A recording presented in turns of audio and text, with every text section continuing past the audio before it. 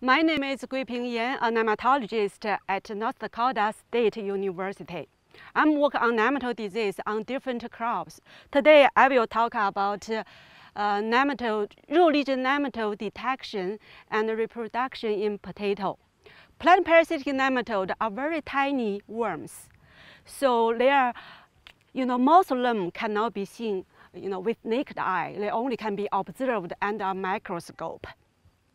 This tiny worm can cause significant crop loss, and considered as one threat to crop production in the world.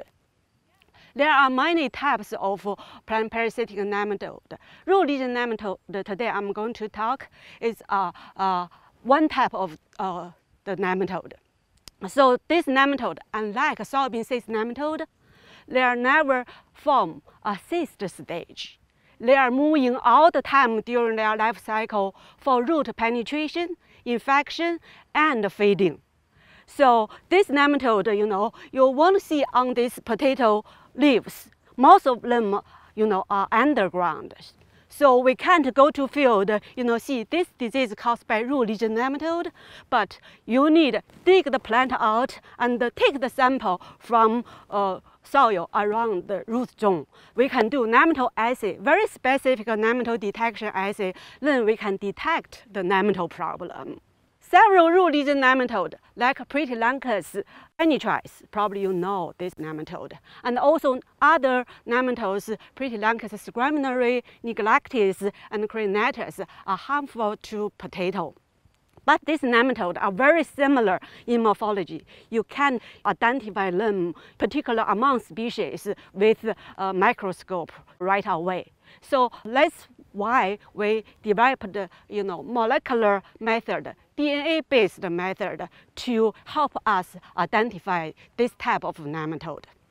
With the funding support from North Dakota Specialty Crop Block Grant Program, we developed a new real-time PCR assay for detecting and quantifying this nematode directly from field soil after DNA extraction, and also for direct detection and quantification this nematode from plant roots. In this way, we can avoid time-consuming steps of nematode extraction, identification, and counting steps, and improve detection efficiency. Another important project I want to talk about is root lesion nematode species, Prettylanchus sgraminare, for field trial to determine, the nematode reproduction in different potato cultivars. This trial is very big. We tested a total of 60 cultivars, just like this, but not here, in a different location in Sargent County, North Dakota. So there are 60 cultivars, each of them in 4 replications. So totally we have 240 field plots. So a pretty big trial. We conduct for 2 years, in 2018 and 2019.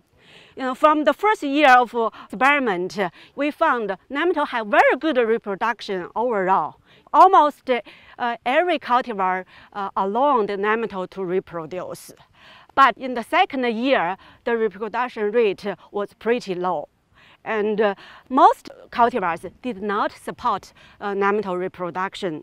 Why there is a big difference? I think the reason might be the late sampling in 2019. You may know in 2019, pretty wet, we planted late and we harvested late. So we have to take sample, in October, pretty late. So at that time, it's pretty cold. So, and also, potato plant are yellowed, and nematodes move out from soil, or, move out from root, move back to soil. So that's kind of situation, and the different, because of the environment. I think environment play a big role in nematode production evaluation.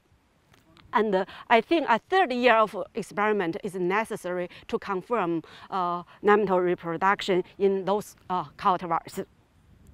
So I think for root lesion nematodes, as a grower, you may want to know the management too. I think soil fumigation, crop rotation with non-host crops, and also keeping your plant healthy with good culture practice will be helpful and should be able to, managing this nematode. But as I said, this is a new species. A lot of things are unknown. So more information definitely is needed. In addition to work on root lesion nematode, we also work on cyst nematode, stubby root nematode, and other plant parasitic nematode. So if you have any question about nematodes, or you suspect your field has a nematode problem, so just call us, contact NDSU nematology lab. So we'll be there, for you. Thank you.